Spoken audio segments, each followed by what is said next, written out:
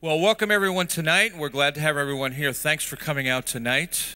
This is going to be a great night. I think you'll really enjoy it. There'll be some great things that we'll all be able to learn tonight. Now, I want to mention a couple of things about this evening. Of course, Rob Jacobs is with us, as well as a guest that he has, and I'll explain that in just a minute. But you remember we had Ron Bar Yehoshaphat with us, who was a shaliach from Israel, which Rob Jacobs brought this year, actually. It was this year. And of course, he has gone back to be to Israel, but there's another shaliach that's coming out here probably in about a month, and you'll talk about that. His name is Chen Mazig, and we'll probably at some point connect with him, but I know we have some of our high school students here tonight as well as young adults, and there's a lot of things to be able to connect with this the shaliach, because their focus is to reach the high schools and the colleges. So it's going to be interesting that some of the things that we hear tonight and the topics that's going to be covered about the Israeli-Palestinian conflict, as well as how do we respond to the media. And I'm going to leave that up to our guests to discuss that. But before I do that, I want to open with a word of prayer. So, our gracious God and King, Avinu Malkeinu, we're so thankful, Lord, that we're here tonight. Father, that you've called out a people. We could have been born someplace else. We could have been in another land at another time period, but you called us to be here now, to be amongst what's happening, amongst people whom we love. And that, Lord, you direct our steps, you direct the way that we should go, and that we are a part of history in this very evening, Father, as these words resound around the world to bring words of wisdom to people that need direction. And we thank you for that tonight and for our guests. In the name of our God, who is our salvation. Amen. Now, more than a guest, more than one time here, Rob Jacobs has been here, and he is a regional director for Stand With Us Northwest in the Pacific Northwest. And about a month ago, I believe it was a month ago, we were guests at the town hall meeting with Erwin Cutler, who was of the Parliament out of Canada, a member of the Parliament in Canada, as well as an activist. And we were certainly stimulated by a lot of the things that he had to say. In 1895, there was a journalist by the name of Jacob Riis. I don't know if you've ever heard of him. But he wrote an 18-page article in New York City about how the other half lives. I don't know if you've ever heard of that, but he was a famous journalist. And it was about the people that lived in the tenements and the poor people that were in the lower side of Manhattan in the late 1800s. And in this article, he described the conditions and what was going on, how it was going on. And there was someone in the legislature at that time who was also on the commission for the police department in New York City who read that article. And his name was Theodore Roosevelt. And he wrote a letter to Jacob Riis, and he says, "I've read your essay, and I've come to help." And when we were at this meeting about a month ago, and some of the things that were described in this meeting relative to Israel and the delegitimization of Israel, a real chord struck my heart. Not only for all of us that are here, but for the young people that are here as well in high school and colleges, of where the attack really is in the minds and the hearts of young people, but affects everyone worldwide, because the destiny of many peoples resides in what happens in Israel and in the Middle East.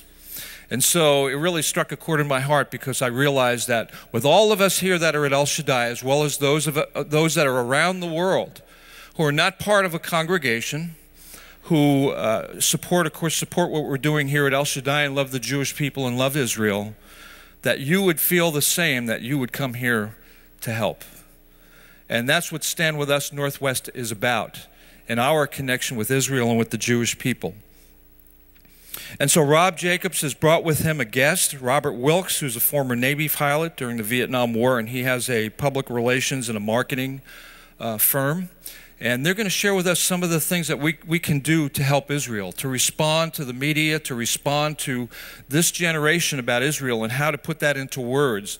But it'll also help to clarify our thinking about how we think about Israel and how we communicate about Israel, because during this election and speaking to people around the country, a lot of times they'll say things about what's going on in the Middle East, and they don't really have the solid facts. They really can't put it into words. So sometimes we need people to take that information, digest it for us, and put it into words that we can communicate.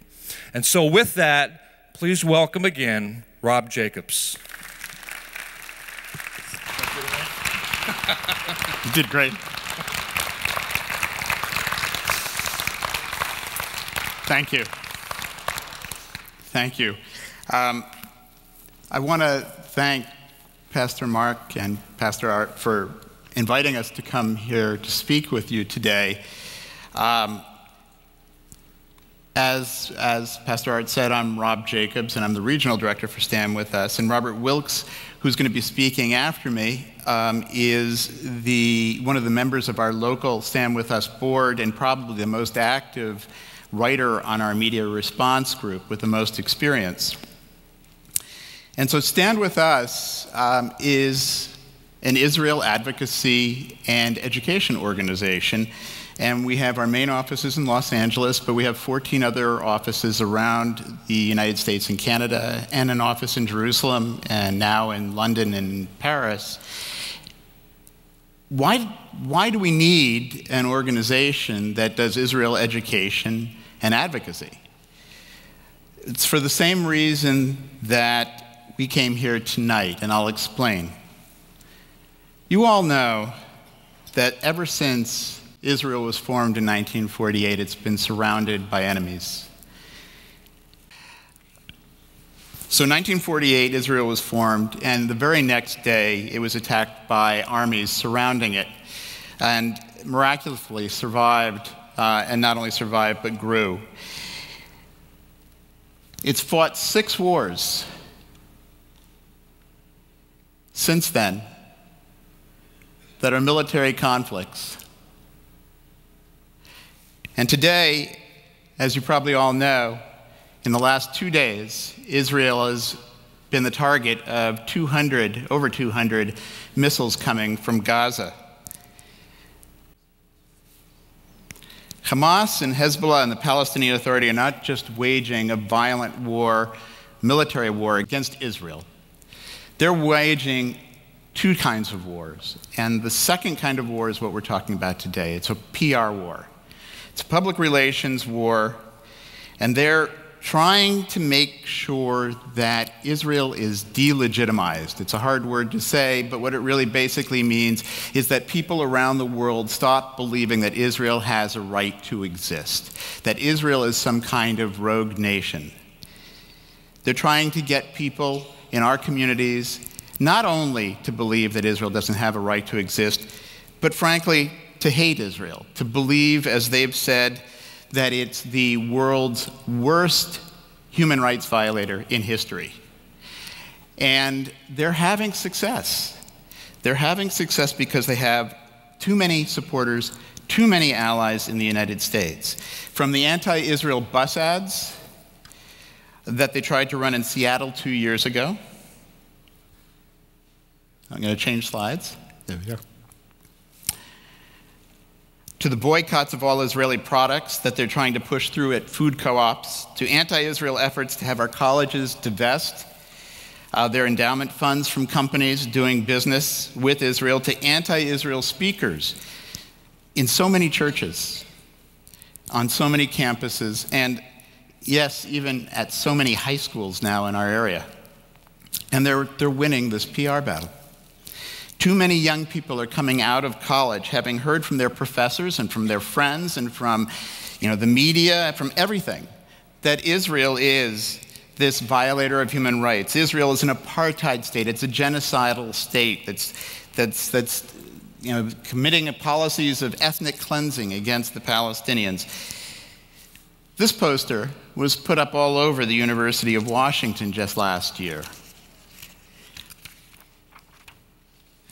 There have even been speakers in our high schools talking to our kids saying that Israeli soldiers use Palestinian children for target practice, and that the IDF, one of the most moral military forces in the world, uses rape as a weapon. If they win this war, there won't be support for Israel in the next generation. If they win this war, Israel won't have an important ally in the future to stand with it when it needs it. Because if they win, people won't support the politicians who do support Israel. And Israel will be much weaker and much more vulnerable. Stand With Us was formed to fight this PR war.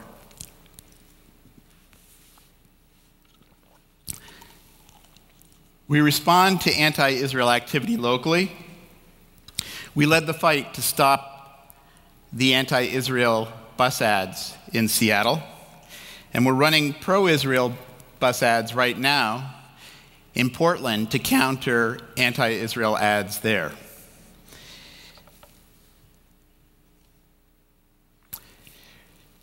Over the last 4 years, we've brought a number of young Israelis who are well prepared to speak on behalf of Israel, to talk about the miracle that is Israel today. These are just a few of them.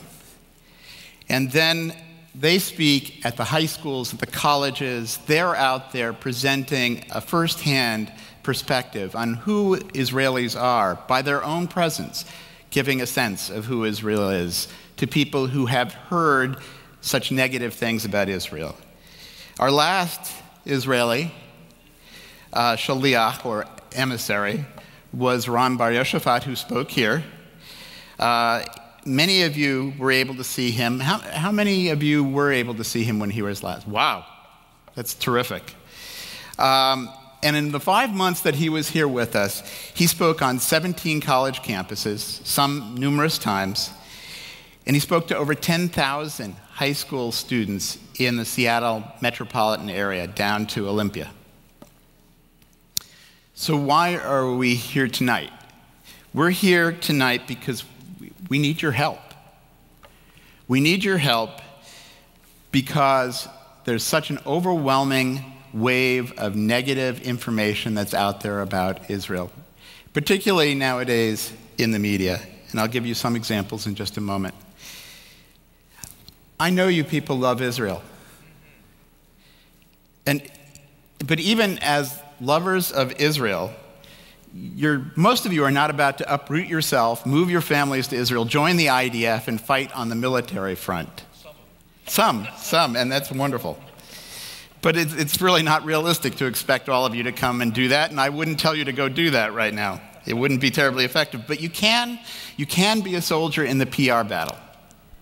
You don't need to be in Israel to be a soldier in the PR battle. In fact, this is where it's being fought. You can help us and help Israel with the pen instead of the sword. We need people to help us to counter the misinformation and the misrepresentations in our newspapers and on our television.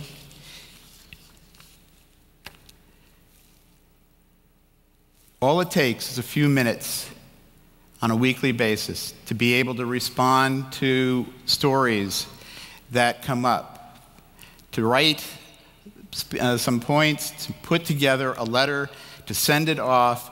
The letters that come from you folks, wherever you are, whether you're here in Seattle or you're elsewhere around the country and there's media response efforts there, that makes a huge difference.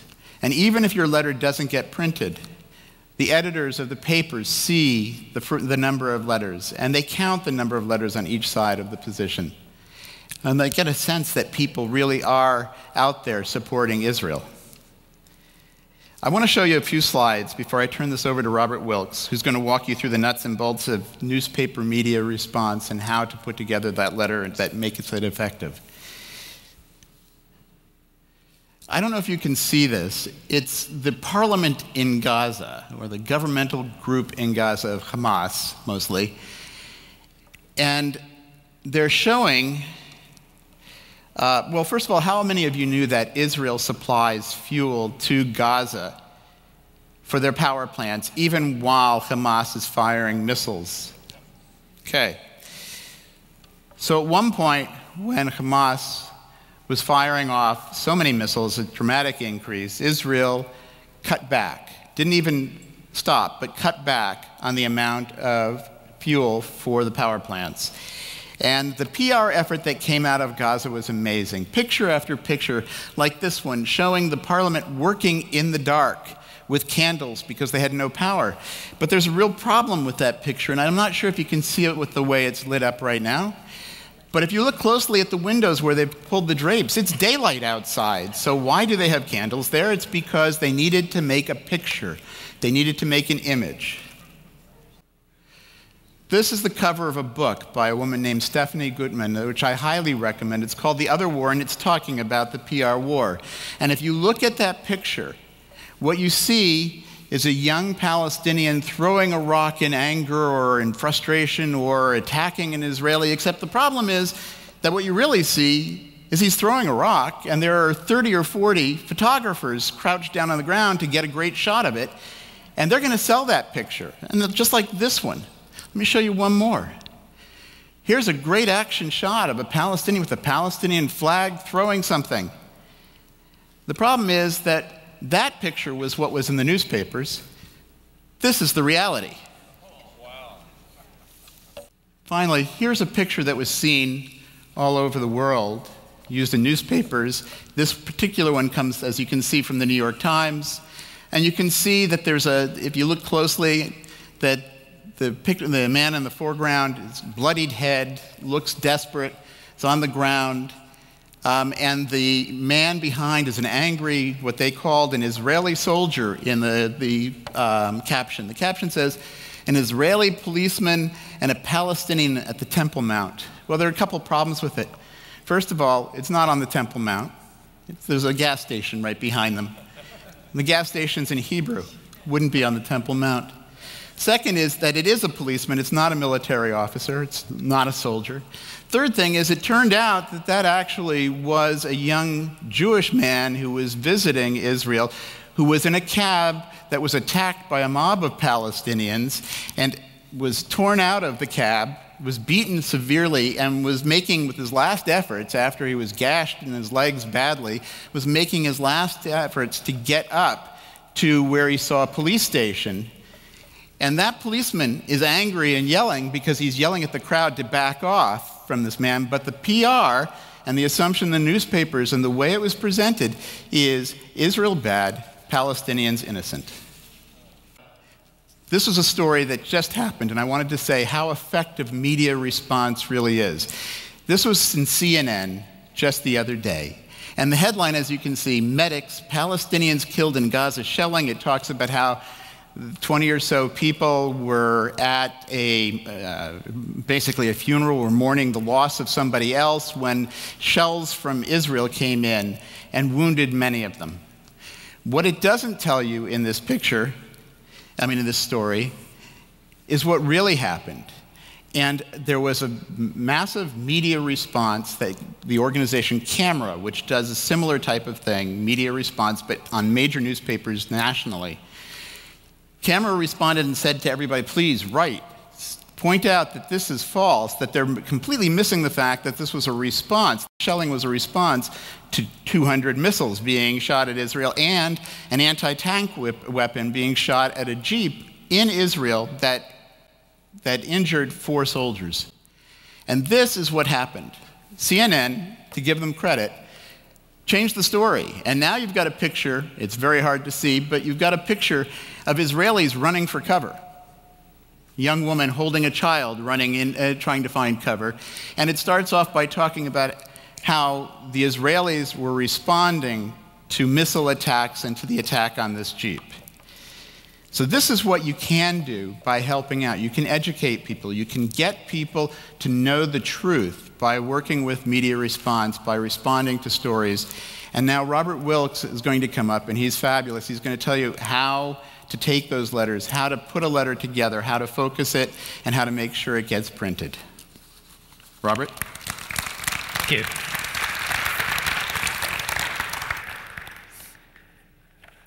Thank you. I can't say enough about the warm welcome that Rob and I have had from everyone here, and what a pleasure. Thank you so much, and thank you for caring about the things that we care about. I think this is a common theme, and we can all feel the same emotions. So I've had a good life as a writer. I didn't start out as a writer. I started out in engineering. And when I got my job at Boeing long ago, I found out I wasn't such a great engineer. But I could write. I've always loved to write. I just love the action of writing and getting my thoughts down on paper and trying to be clear and trying to make sure I can communicate to others. And to me, that's a great joy. And at Boeing, it was great for me. I actually became the Boeing speechwriter for the president of Boeing and the vice presidents. I wrote some of the papers they wrote to the government. I wrote magazine articles, and I had it got me out of my problem of being a mediocre engineer. So I eventually started my own company, and now I do branding and public relations and so on. And so I'm here to tell you tonight how to be a better writer. So you don't have to be a professional writer. Although I will speak to the younger people who are in the audience or are listening to this, that if you do practice and you do try to be a better writer, it will move you forward. It will move you forward in every possible way, in your professional life, in your personal life, and it's worth the effort. And it helps you think. It helps you get your thoughts processed. It makes you read other things so you can see how the writers that you admire got to where they are. How do they do it? And the process of that is autodidactic, and you get smarter and smarter about things. So I encourage it. For the older people here, you have a different responsibility, and you shouldn't fear expressing yourself. And I'll tell you why. I think our responsibility, now that I'm over the hill, is that the things that we've grown through a lifetime of experience to value, the moral things, the issues about life that we think are important, and about our country and our world, we have a responsibility to pass those on to future generations, which is what you do here in your assembly. And our public forum isn't the town square where we get on soapboxes, it's our media. And the way you can get involved in that public forum is to write. Letters to the editor are the easiest way to do it. They do get published. I'll talk to you about that. And you can even, after you feel good about your writing, submit an op-ed, like the Seattle Times takes guest op-eds. If you can keep it to 800 words and make it interesting, you have a chance. I've done it, and you can do it too. So let's talk about writing. It's my joy, my pleasure, and let's start with a slide. Can you? All right. And so this is my list, and I'm going to go through these point by point. So next slide. First thing is, you should have a clear point of view, and the test of that is you hand your piece to somebody, have them read it, start a conversation. 5 minutes later, say, "What did I say?" In other words, what did you take away from that? And it should be very clear what your point of view is. And so the takeaway is really what you're trying to do. And you should understand your own point of view and make it clear to people. The next point is you've got to keep the argument simple. The long version of a letter to the editor in the Seattle Times is only 200 words. That's if you look up the stuff in the opinion section and you get the rules of letters to the editor, it's 200 words. But I'm here to tell you most of those go in the online version, the longer ones. If you have a little short, pithy, impactful 50-word statement, they probably will put it in the print version. I can't help myself. I do mostly the 200-word versions. And if you were to take my name, go to the Seattle Times opinion section and put my name, Robert Wilkes, in, you'll get a list of last 5 years or so. It's just something, you can see your stuff. And so if you don't see it in the print section, it's online. Now, I'm old enough to really have a bias for the print section, for the paper that comes to my doorstep. But I'm getting over it slowly. I'm not over it yet. But people do report to me. I get emails from all over the country, and things get passed around. People do read these things online. I get noticed by some of our national organizations. Help me out, Rob. What's the one? Camera. Camera sent me a letter saying, "We loved your op-ed," and they're on the East Coast, or my letter. So keep it a simple argument. You have to distill it down. You can't write a lawyer's brief. So you have to be brief, and you have to pick and choose which of the many things that make your argument that you're going to actually use in your letter. You can't just ramble all over the place. I'll get back to that idea. And so one simple idea. The hardest thing about writing these is what to leave out. So I'll tell you, first of all, I never have writer's block. I mean, hardly ever. Hardly ever. So I just sit down and write. I don't care whether it's the first sentence. It's something in my head. I start spilling my thoughts out on the page, and I write too much. So for a 200-word letter to the editor, I might write 350 words, and then back up, see what looks good. You know, it used to be when we had those old IBM Selectrics, and when I worked in industry, and I finally got one that had that little impact thing with the whiteout that would take the letter back out. I thought I was in heaven. And so I would type all my thoughts, and I would do all my writing, and then I would put it on the table and cut the paragraphs apart and then start reordering them, because you never do it in the right order. The thoughts just don't come to you in the right order. And so that's fun. But now we have cut and paste and move. It's very simple. So there's going to be a good thread. Some of the sentences are going to be in the wrong order. That's part of the editing process. But try not to ramble. Try not to say too much. I have problems getting that point across to my own friends in my media response group. And we just had this where, oh, by the way, in the media response group, when I write a letter to the editor, I send it out to the active people. And if there's time, if it's an op-ed or whatever I'm writing, I say, critique this. And one of the things as a writer that's healthy is to lose your ego. And you appreciate the people that are hardest on you, because you want their negative reaction. You really do. And if it hit them the wrong way, you want to know about it, right? And so this good fellow who is very strong in his opinions, and he just packed too much stuff in one letter to the editor. He actually got it published in the Jewish Transcript, which is the local Jewish newspaper. And then he wrote to me and others and said, "What'd you think of it?" And I didn't answer. I didn't like his letter. It's okay. He got it published. He tried. And then he said, "Come on, it's worse than hearing criticism to hear nothing at all. Please tell me." And I wrote back and I said, "I read your letter. I put it away, and I couldn't remember a thing you said. You said 300 things. And so keep it simple." That's my message. Does that make sense? Okay. So write with warmth and understanding. Nobody wants to hear angry people. You turn away from things that are unpleasant in life. And I'll give you a parallel from my work in branding, and we do package design. And there was actually a study done by Ralston Purina where they put helmet cams on people so they could see exactly where they were looking on a shelf. And they purposely designed a dog food or something that was ugly. And it was just a bad-looking dog, and it was bad artwork and everything. And if you watch it, this is visual, but I think there's a parallel. And you watch people scan the shelves, and they would get to this package that was really not good, and their eyes would bounce away. They'd go somewhere else. They didn't want to sit on the ugly. And I don't think people want to spend their time with an angry letter, And so you have to express your warmth. To me. And you have to make a human communication with the reader so that they'll like you enough to listen to your point of view. Does that make sense? So get some sort of human connection. And anchored convinces no one.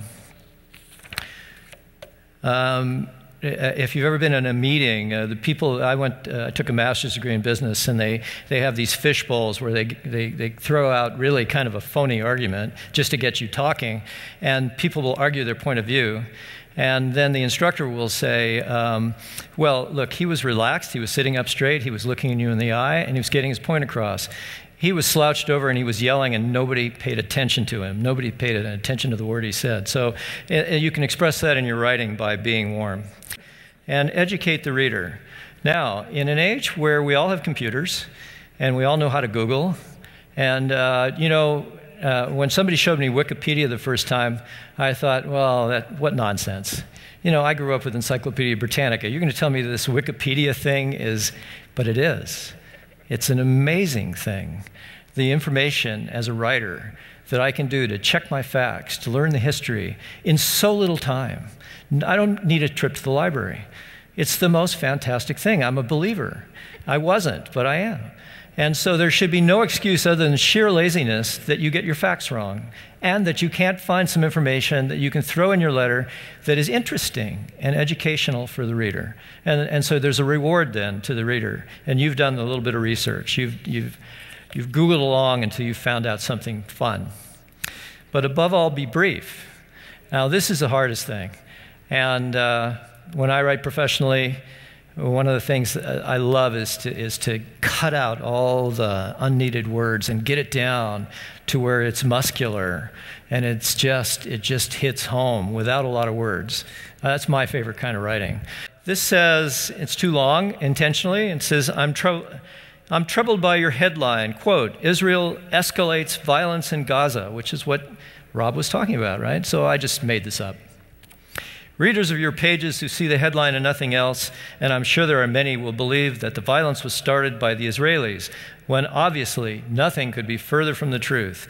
Israel suffered thousands of rockets fired at innocent civilians before responding.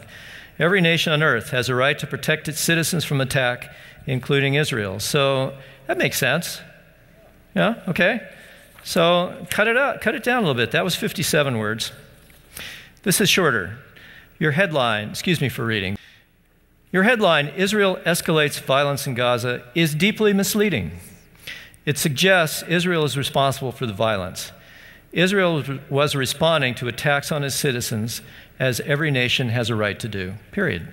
So I said the same thing in about half the number of words, okay? So just a little quick demonstration. So let's talk about writing a letter. The first thing I want to talk about is your first paragraph. This is from the Wall Street Journal about 3 days ago. It's from the opinion page. And the letter to the editor headline is, For anchors away, Navy's ship budget must stay. Nice rhyme. And my note in red to you says, this is a ridiculous title. But that's what editors do.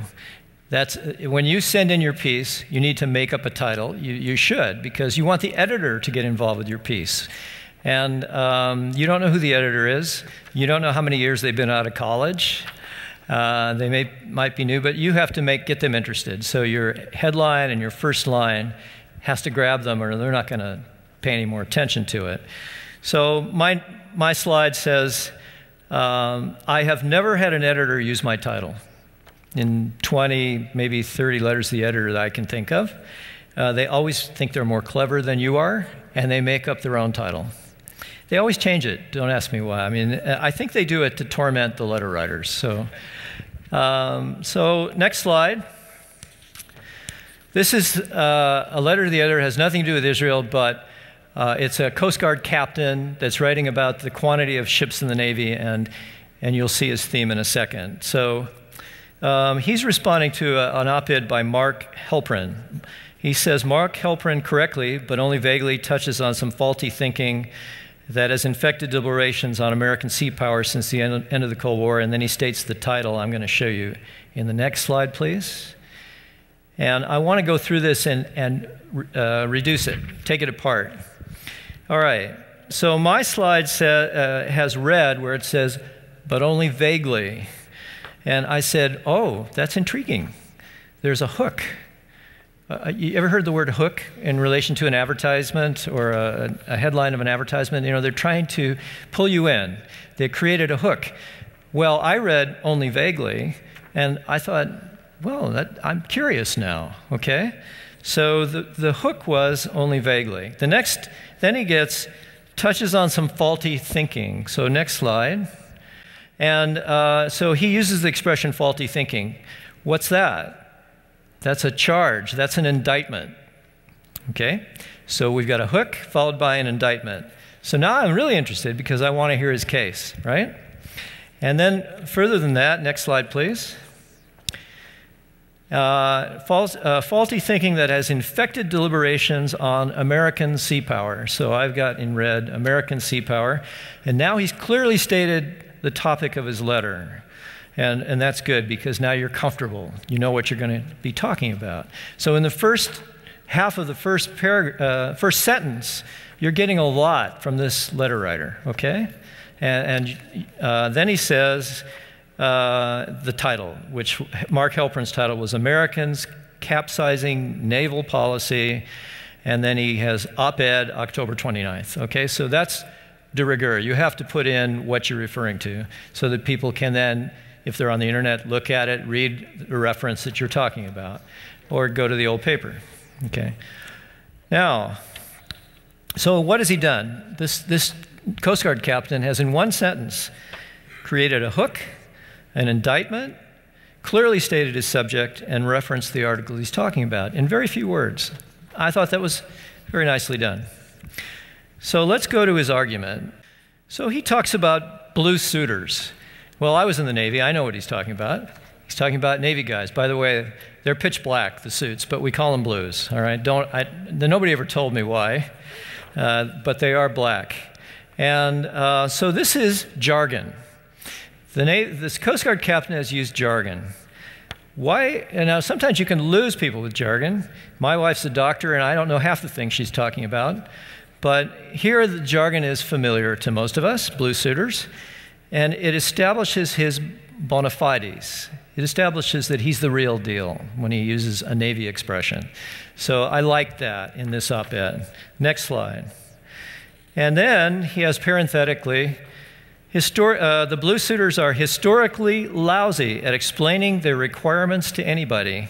And I thought this lousy expression was also good. I liked it, and I'll tell you why. It's folksy. It's everyday common language.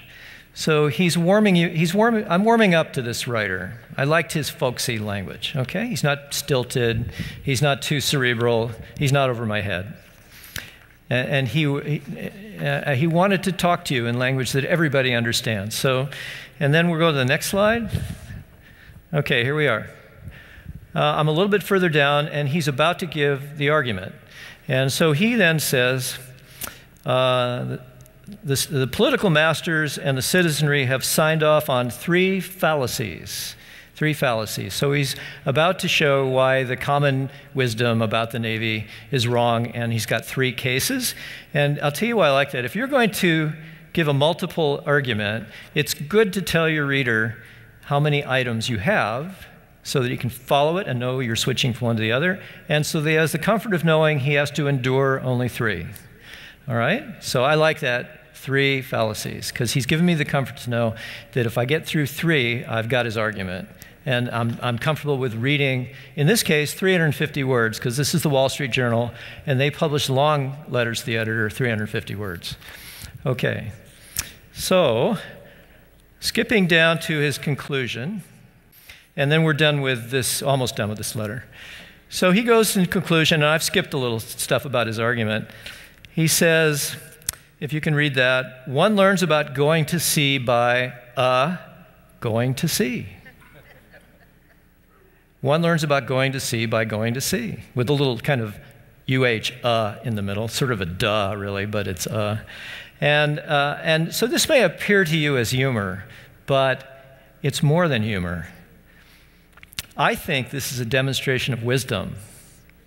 He's downplayed the kind of the depth of what he's saying, but by doing that, he appears more wise to me. Okay?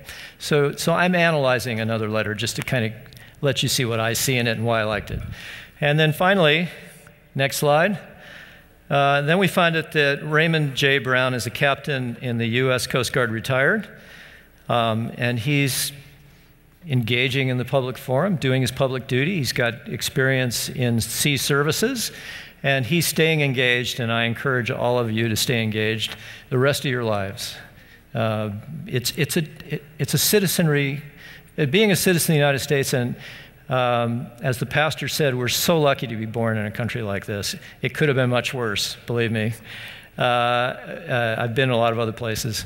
That if you love it, then you should protect it, and you should want to see it carried forward to other generations. And I think this is our public forum. This is the media. And I will say something else about the media. I don't have the highest respect for the field of journalism. I Okay, I think they went into journalism because they wanted to change the world, and they knew there wasn't a lot of money in it, and they're using their positions in journalism to influence. And I don't think they're necessarily I mean, there are exceptions at the top, you know, and at the top of the great news organizations, but by and large, a lot of these people are not let me say it, I don't think they're the sharpest knives in the drawer. And you're going to see a lot of junk in this stuff, and a lot of misinterpretations, and a lot of, obviously, they're trying to weave this in a message they want, and they do it through the headline and through the photo. It's so easy. It's so easy for them to do it. And then if you scan a newspaper, you're going to look at the photo, read the photo caption, and read the headline, and then you're mostly moving on unless it engages you in some way. Look at the damage they can do with just that power. Now, I have a lot of respect for some journalists, but by and large, I have more respect for accountants, okay?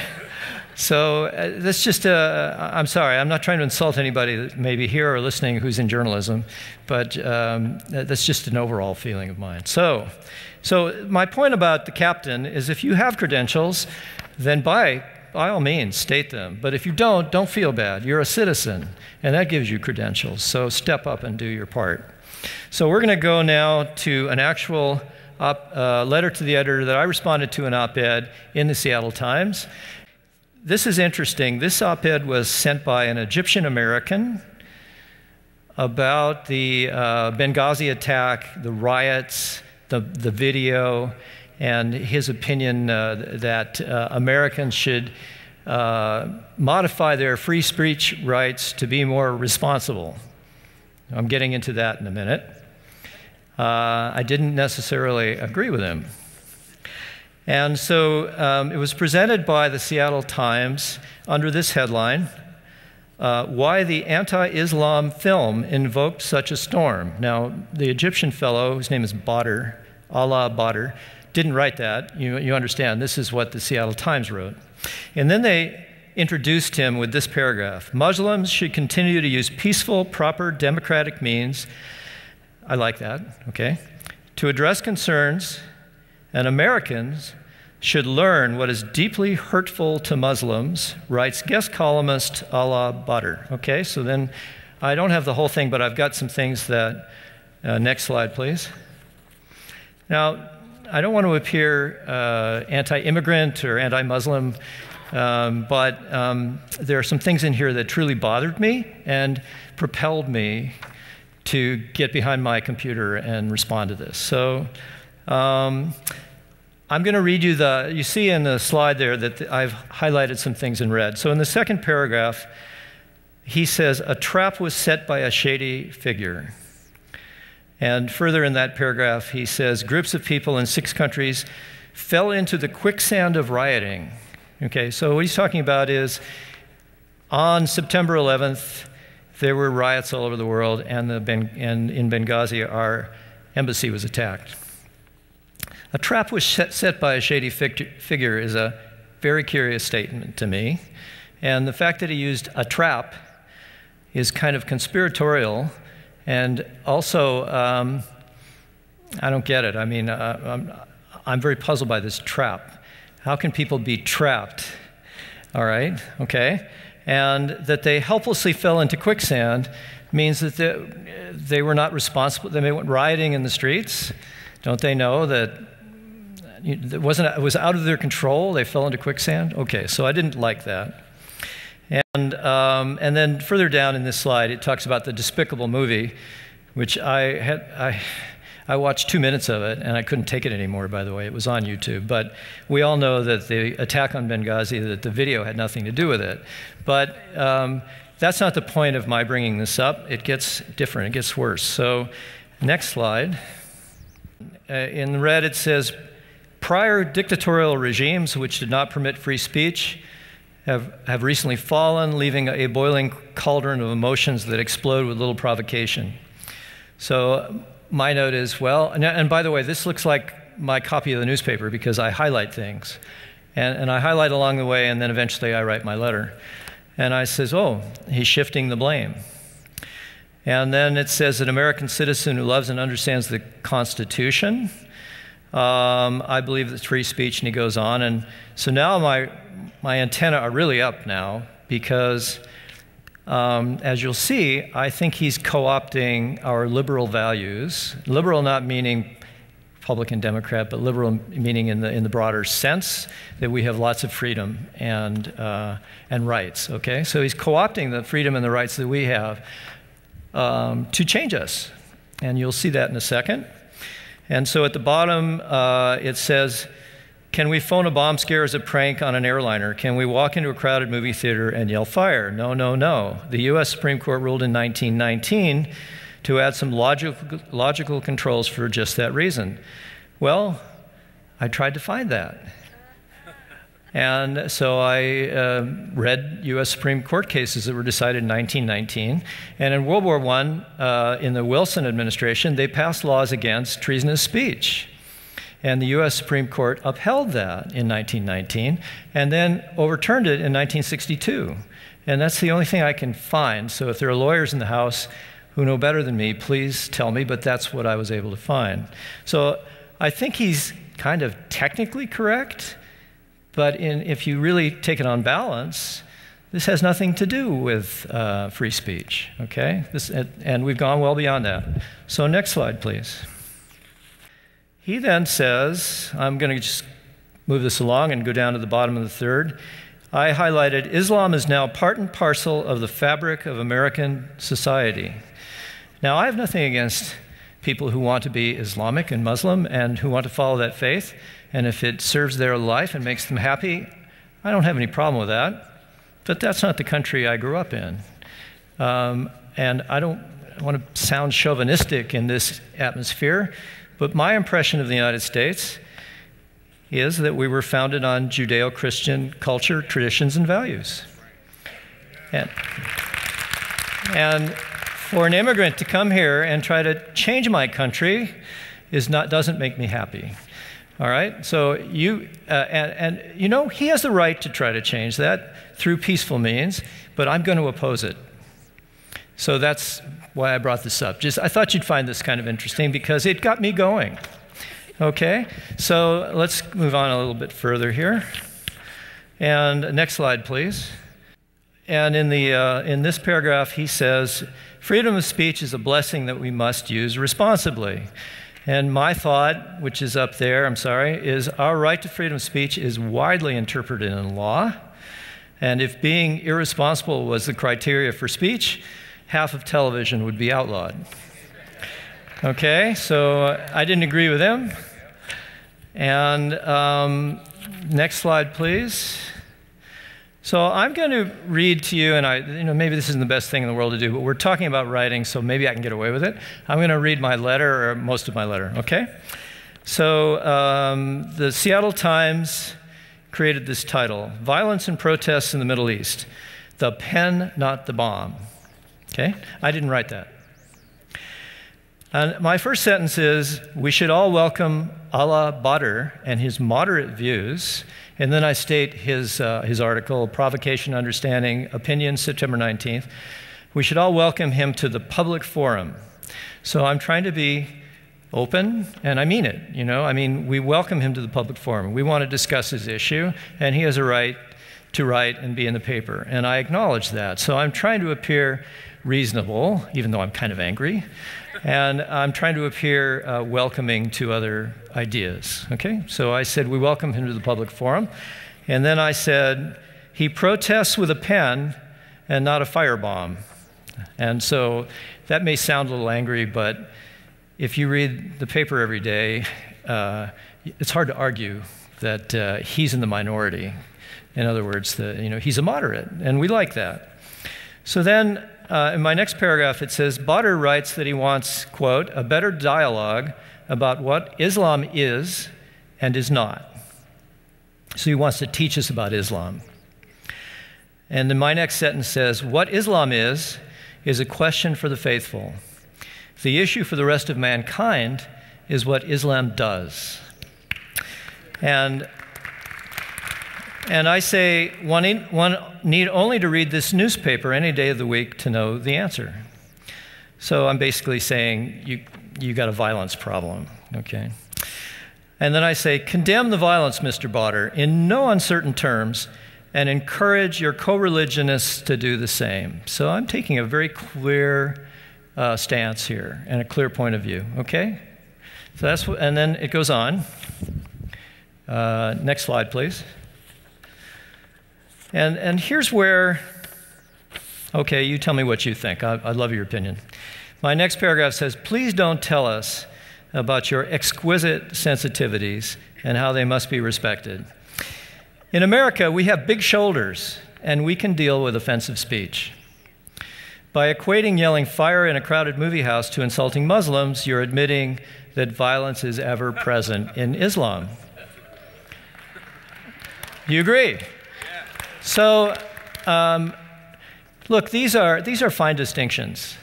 And part of the fun of doing this was to get into his letter and find these distinctions, and it helps me better to understand where his head is and why I'm not happy about it, you see.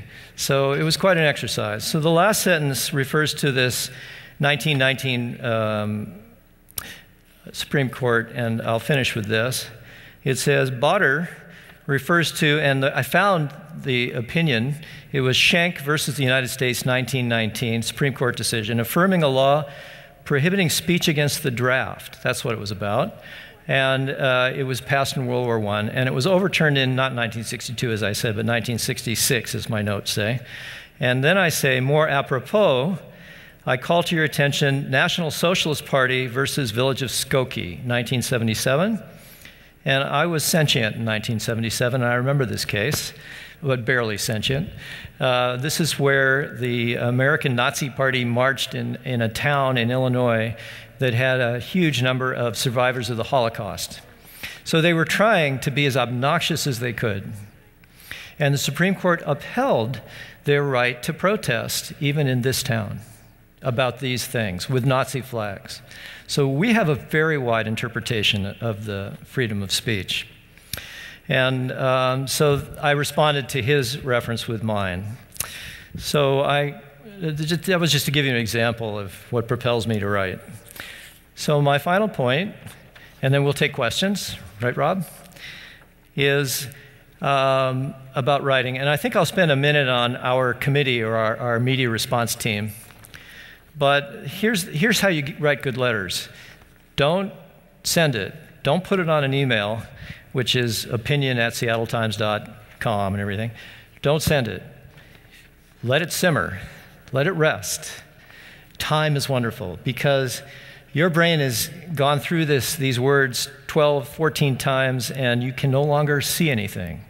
It sounds good, but you can't see it. You can't see the mistakes. Believe me. And so the more time, the better. But if it's timely and you want to get it in, well, give it 3 hours. Because in that time, when you open it up again and read it, you may be surprised, but you may not even think that you wrote it. And you say, who wrote that? I didn't write that. But that's what you want. You want to get another look at it. You want a little time, season it. And I can tell you from being a creative in a creative agency, and when I work with other creatives, that your first idea that pops out of your head is the easiest and the most obvious, but not the best. In time, your creativity, given time for the things to ping around in your head and connect the synapses with all the other parts of your brain, then your really good creative ideas come out. But you have to start the process. You have to get the obvious stuff out. Get it on paper. Get it out. And then the good stuff will start to come, and you'll be better and better at it. So that's the last thing. So just a note on how we operate as a media response team, Rob, and then I'll have you up, okay? We occasionally have social meetings where we get to see each other, but mostly we're an email group. And we have a Google Groups set up so that whenever anybody sends anything, we all get it. Then we assign days. My day is Sunday. And I'm looking at the Seattle Times mainly, but other things I may read that are interesting I send out. And I get the Wall Street Journal and I get other things. So on Sunday, I read everything about the international news, and I look for things about Israel. And I look and I see if there's bias, if there's slanting reporting. And if I see something, I send out potential alert. Or if it's really bad, I just send out alert. Letter writers, we need to respond to this. And they do the same thing on their days. But anybody can send out alert on any day, and it's not rigid that you have to do it on your day. So we have a team. Everybody's assigned a day. But there's a wider group of people that will pitch in with letters, and we have done some amazing things with letters. Rob mentioned the bus campaign where CMAC, which is kind of our opposite, very pro-Palestinian, paid for and bought these ads on the sides of our transit system, our buses. And I think City Council reported they had 6,000 letters. Yeah, to the general community, 6,000 letters, and the city councilman got letters, and we energized the population, not just Jewish, but everybody that was that wanted to support Israel. And you saw the ad; he had it on his slide. It was pretty hateful, accusing Israel of war crimes and all that. And we won that. The Metro people reviewed their decision, and they decided not to run the ads. So it's the power of what we can do. But Rob, do you want to talk about kind of creating a, come on up. So we were thinking about, okay, we have an operation in progress. It works. We can get a big response if it's an important thing. And we want to encourage you to kind of start a parallel operation, and we will coordinate as it works. So, but the act of letter writing just takes starting to do it. You know, you get better and better as you do it, and people, especially if you work with other people in a group like ours, people will critique it, as Robert said, and when somebody thinks your letter wasn't terribly effective, they'll tell you. And so you learn from that process. The most important thing right now is we're trying to expand beyond the group that we have right now. We've focused for years, for the last 4 or 5 years, on the Seattle Times, and when the Seattle PI existed, the Seattle PI. But the reality is that in the Pacific Northwest, there are about 30 papers that have a circulation of over 40,000. And with the wonders of technology now, you can set up a Google alert that says if on their website the word Israel or the word Palestine comes up, send me an alert. And so we get to see what's happening in all the major papers within the Pacific Northwest. And many of them are using exactly the same story from the Associated Press or for one of the other news services. And what we're looking for are people who are interested in writing letters. They're short letters. We will be putting together, the group puts together speaking points or writing points.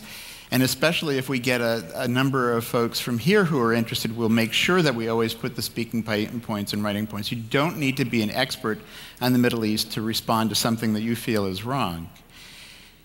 But what we'd love to do is if you write a letter responding to something that seemed terrible to you and you want to have your say, if it's in 6 different newspapers, we'll give you the links to send it to. You send the same letter to 6 different newspapers, we get so much more coverage. We get so much more educational value out there to people who are reading those papers, especially in smaller towns where people do spend more time reading the letters to the editor and things like that. It's probably even more effective. But we need the additional help. We need people who are interested in trying it out. And if you are interested, I think the last slide has our email address to send to us, or telephone number in Seattle. And even if you're not in the Seattle area, even if you're anyplace else in the country, email us, and if we have a Stand With Us regional office nearby, we'll put you in touch directly with them. But what you can do is really be on the ground, involved in defending Israel, involved in promoting Israel, and that's powerful. So thank you so much. Questions? Is it better to write a letter or an email? Well, it's the same nowadays. Email is probably the easiest way if somebody doesn't have email, writing a letter, obviously, but they treat them exactly the same. They're all transmitted by email, but I make it clear in my subject line that it's a letter to the editor, and then you can just write an email. The core group that is doing this, what's the number of people, and are they all Jewish people, or are they just people in the community with? They're not all Jewish. Okay. We have a few Christians involved, mostly Jewish. Right now, we'd love to have broaden it.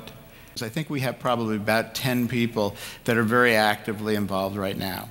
And that works for one paper, if you're talking about the Seattle Times. But honestly, if we want the editors of the Seattle Times to get a sense of where the public opinion is, if everybody in the group wrote a letter, that's 10 letters that come in. If we had people from here or even a larger group of people involved, if we got 50 letters coming in, that would really make the editors, pay attention, and they would really get a different perspective. So it would be a huge help to get more people in. It's just off the subject, but let me mention one more thing about if you get involved and you form a group and you do media response, or however, as a community, if you write letters, we have a member of our group, a woman that has a wall of fame on a website, and she keeps all your letters. And so when you publish a letter, you kind of get this reward. Her name is Nevet, and she's Israeli. And you get on Nevet's wall of fame, and it's a great inspiration to keep doing it. So if you do have a place for that, that's a good suggestion for you. It really, people love it. Okay, anyone else? Okay, I have some questions. Sure. I'm going to start. I want you to stay right here. First of all, I want to say this, because you both made some great statements. But you made a statement that if you love this country, you'll protect it. Right? Mm-hmm. Do you believe that? Okay. I mean, you feel that way. I hope you do. Okay. Those of you that didn't clap, we'll see you after. Yeah. But you had mentioned the Google alerts, Rob. That would be something that would come to Stand With Us Northwest, and then if we were part of this, anybody can set up a Google alert. Would it be something we would sign up with? Yeah, if you send an email to us, initially at least, until people are interested, if they are, at splitting off and doing it separately. But we'd be happy to accommodate people here, and we have the Google alerts. We would send them out, and if some people want to volunteer to be taking a day of the week, they receive all of the alerts. So you get a number of announcements of an article, especially when it's run in multiple papers. You'll see each of the papers. Okay. Let me say this, and I know I'm speaking to more that are just in this sanctuary tonight. This is not over your head. This is not over your head. This is communication 101. I agree. Okay? Yeah. And in protecting our country, we're also protecting the conceptual imagery of Israel itself and the root of what we believe. This is really what El Shaddai is about, and what we believe is our roots, our Hebrew roots, and relative to Israel. I mean, that's a big part of what we do. We just don't teach Torah and the Bible. We connect that with what we do, and that's why we go to Israel. And anything that I can hear, that's why your credentials are amazing. Because being in branding and in marketing, this is an individual that studies what people look at and how to communicate a concept to motivate people to do something different. Now, how many people of you here like to write?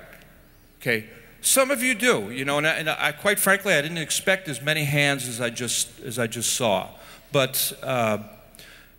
And really, I'm kind of focusing, we don't have as many young people in here tonight, but I will speak to those of you that are in high school, those of you that are in college, or that are young adults that are working, as well as the rest of you that may be retired, or you're involved in different groups. This is something how you can really make changes. You can really make something happen. And it's because, I'll tell you this right now, on Saturday we were of course we're at Shabbat, and we have guests here every Shabbat, and we recognize the guests that are here. We had somebody from Mississippi. And I said, oh boy, somebody from Mississippi, right in the heart of the Bible Belt. But guess what? You guys are in the Torah Belt here in the Pacific Northwest. Yeah, no kidding. But there will come a time when it gets fiery that it's going to trickle down to this level. But if we can get people involved, you know, maybe 5 people that would be interested in responding as a quick response group to. We saw what happened with the bus ads. Because, of course, CUFI got involved with that. Yes. I mean, the politicians get scared when, you know, when all of a sudden there's 6,000 emails showing up in their inbox.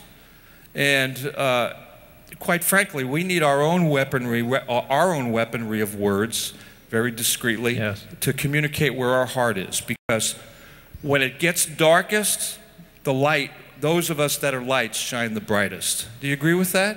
Absolutely. See? So if there's not a lot that you, and you know, we have some individuals here that are politically motivated and involved in groups. Of course, Jeff is involved with his blog, and which can get pretty fiery sometimes, but it's a voice that's heard around the world. People respond to that. But we can do that with our own keyboards and with our own pens and our own understanding. And that's why I think this information was great tonight. Show your appreciation for these gentlemen. Thank you. Now, how can they, Thank you. Thank you. how can they, if they want to become involved, besides what you put up there, is there any other information that you can give them, or meet with them up here or in the back, or answer? We can spend as much time as people want today to talk to people about what's involved or how they can get involved. Letter writing is one of the things that people can do, but we also, for example, when our new shaliach comes, one of the things that's really important to us is to get them out to various schools and to get them out to public organizations. And if people here have connections, have children or grandchildren in a local school, and they can talk to the teacher there and say that there's a speaker that could come, it helps us to market our shaliach, which is actually a fairly difficult thing because people don't know who they are, and they've got to decide to invite them into a classroom. If there's somebody who has a connection to that teacher who says, could you bring this person, it makes it a lot easier. And there are plenty of other things we can do. So yes, we'd love to touch. How many here have kids in high school? Okay, how about grandkids that are going to be in high school one day?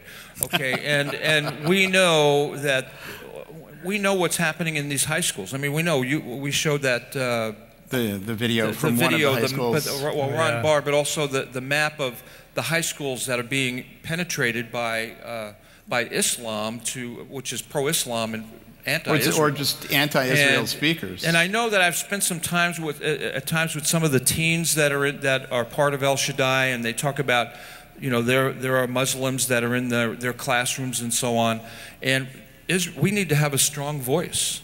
We need to have a strong voice for God, for Torah, and for Israel. You have a question? So if the shaliach would come to a school, what would they present? What they do is they talk first about themselves. Usually what happens is a teacher, often in the social studies, civics area, world civilization, will invite them to come, and they talk first about who they are, that their normal life, what it's like to grow up for them in Israel. So it creates an opportunity for people there to see what the life of somebody growing up in Israel is like. It changes them from what often students and kids have heard, which is just what you see in the news, to a human being that actually has the same interests, so many common things. They talk about the music groups they like. They talk about one of the best questions Ron got this past year when he was here is after he goes through his whole talk, which is about himself and then also about the conflict and about what his involvement in the IDF was like. The first question that came up was, what's dating like in Israel? And that, you may laugh at it, but it's a serious, positive question, because what it means is the person is then connecting to Ron as a person rather than as this image. They're talking about something that buffers that person who's asking that question, when they go to college or they go out in the world and they hear something negative about Israel, the first thing they think is, I met this Israeli and he's a really kind of cool guy and he was really nice, and I can't possibly imagine that the things you're saying about the Israeli soldiers are true given what I know. So would they travel to anywhere in Washington State? Ron went all the way down to Davis, California. He'll go wherever there is an opportunity, or the next shliach will go wherever there's an opportunity to speak. That's their role, and we had people try to take Ron up to take him skiing or to the mountains or something like that, and he kept saying, no, I'm here to work, and he passed up opportunities to get a better sense of Seattle, because what he was really doing was trying to speak as often as he could. So he'll go anywhere. Are there any other questions? Jeff, did you have? I was wondering, with getting into the high schools and into the colleges, how easy is that? It depends. In many of the high schools, it's once you connect to the teacher, if the timing is right, if they're about to cover the Middle East, or if they're saying in three months I'm going to be covering that subject area, they're often very willing to have a speaker come in. With college campuses, it depends on the college campus. There is no way, unfortunately, that we could have created an opportunity, a serious opportunity on Evergreen State College to have Ron go speak. The intolerance there is amazing. But what happens in most of the schools is there's somebody that will sponsor, either it's a Jewish organization, a pro-Israel organization, that will sponsor and publicize the talk, and he's spoken 17 different campuses this past year. Some of them very difficult. Davis, California, there's a videotape, for those who may have seen it, a YouTube video of Ron trying to speak at Davis, and it was horrific. And so they need to have, a strong stomach and really a stiff backbone to be able to stand up to the kind of stuff that they sometimes hear. In answer to your question, I can add that Rob's office and Rob himself spends a lot of time telephoning teachers, emailing teachers, and it's a lot of hard work to get them to accept our speaker. But they do. You have to get in real contact. We send emails, we send letters. That doesn't have that much effect, but the actual phone call and the conversation does. And it means a lot of time.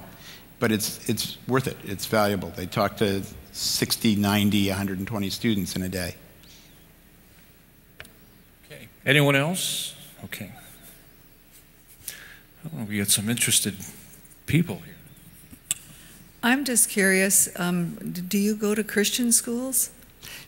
Absolutely. Oh, yeah. So you Absolutely. where they could learn how to stand their ground when they get to college? Absolutely. Against Yes. the professors that speak against Israel? Yes. Ron spoke at a number of churches, he spoke to 2 smaller Christian schools. He spoke in Tacoma. What is the high school here? Yes, exactly, Tacoma Baptist. And the previous shliach spoke at Cedar Park. So, yes, short answer. Okay, we're just going to have 2 more questions. Not really a question, but a comment.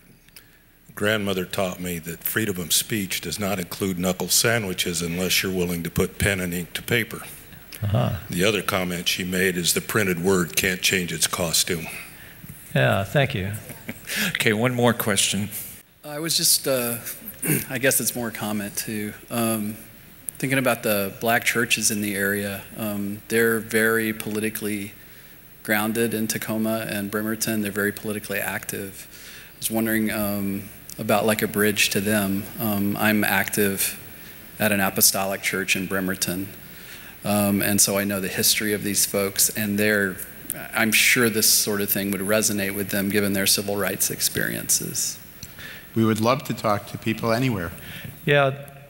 If you have connections and can help connect us, same email, thenorthwest@standwithus.com, and And we would love to follow up on that. And we can also be a clearinghouse for some of those things as well. Perfect. To Beautiful. communicate that. How many of you here have, and I'm going to close this out, and what we want to do tonight as well is we'd like to take, we don't do this often, but we'd like to take an offering for Stand With Us Northwest tonight. Thank you. Those of you that have a heart to give tonight, we would like to do that because we really believe in what you're doing. And you know, I want to say this, is that how many here have had, you have somebody, a friend or an associate or whatever, come up to you and say, you know, I really love you. How many of you have ever had that? Okay, you guys aren't very loved then. I love you. All right, let's try that again. How many of you had somebody come up to, hey, I really like you. I love you. Okay, well, there's a couple of you. The rest of you better come back here afterwards and I'll love you up a little bit. You know, but sometimes I look at people and people say things to me that they'll say, you know, I really love you. And then I'll look at them and I'll say, really, why? And then they pause for a minute. And I'm wondering, did he really mean that? Or would you really, you know? And I find that when I talk to people about Israel, you know, and they say that they support. And I found this because we've been traveling and we've talked with people in Washington, D.C., and they say, well, we really support Israel. We love Israel. And then I'll ask them the question, well, why? Well, why? And they're not really sure why they support Israel. And that's where we come into play here by being able to communicate why. And if you don't know why, writing helps you to clarify your thoughts. Yes. So the more influence we can have upon this nation, upon this state, I would prefer not to see the judgment of God come upon us because of our attitude towards Israel. Do you agree with that? Okay. Yeah. All right, well, we know the judgment won't come upon you, so you're okay. Okay, so I'm going to have a word of prayer. Father, we raise a blessing to you. Thank you, God, for the hearts of the people here. Father, if there's just a few that are willing to give, just to bless Stand With Us Northwest, Rob Jacobs and Robert Wilkes, for their time to come down here and the impact that it'll have on maybe just a handful of people that are here. But, Father, that a handful can change a whole generation. Even, especially if it's the young people that are in high school or in college, or a grandmother who's at home that's wondering what can she do today, or what can she share with her grandchild today that's in school. Well, Father, thank you that these people are blessed, that you'll bless them 100-fold for their giving and for their love, and that we can truly take that step to one more step into honoring and loving Israel. We thank you for that. Amen. So as soon as we go down the aisles here, you are dismissed. And if you'd like to come up and chat with Robert Wilkes or Robert Jacobs about how to get forward with this letter writing, feel free to do that. Okay? God bless you. Thank you, gentlemen. Thank you for studying with us today. If you have any questions regarding the material discussed, please contact me at my email address. It's pastormark@elshaddaiministries.us. Be blessed and shalom.